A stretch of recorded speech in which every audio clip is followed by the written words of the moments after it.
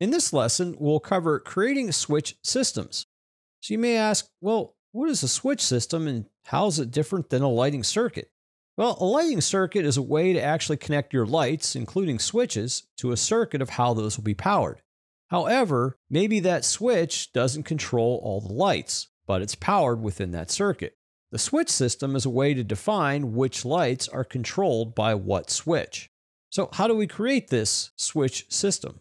Well, let's zoom in on the upper left room within our Revit project. Currently, we have a circuit defined, which we can see by the circuit wires in the upper left for the 6 lights on the left going to the sensor switch on the wall on the bottom. But what if there was another switch, let's say on the opposite wall, and let's say the switch on the bottom actually only controls the 3 lights or 4 lights on the bottom and not the other 2 on the top? How can I depict that? And one way is by drawing a switch system. To create the switch system, let's first of all just choose one of the actual lights that'll be connected to the switch. Now, keep in mind, this switch system is totally independent of any circuit and wiring that's already drawn. With this light selected, since it does not belong to a switch system, you see Switch in the upper right under Create Systems. Go ahead and click Switch. Now this creates the system. The next thing I want to do is add the switch. So on the System Tools area of the ribbon, you have a Select Switch icon.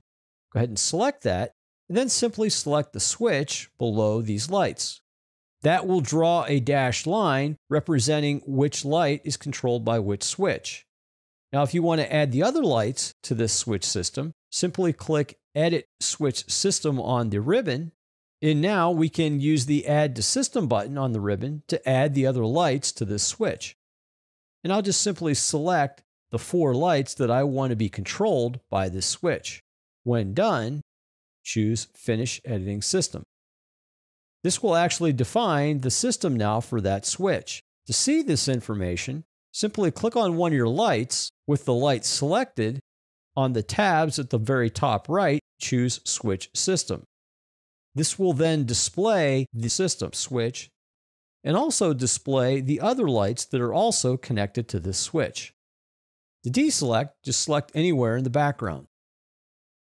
So as a review, in this lesson, we covered how to create switch systems. We talked about the differences between the switch system and the lighting circuit, where the lighting circuit is basically everything that is connected together within that circuit to be powered. However, the switch system is which switch controls what lights, because maybe there are multiple lights within the circuit, but the switch only controls some of those lights. So we need to define that by creating a switch system.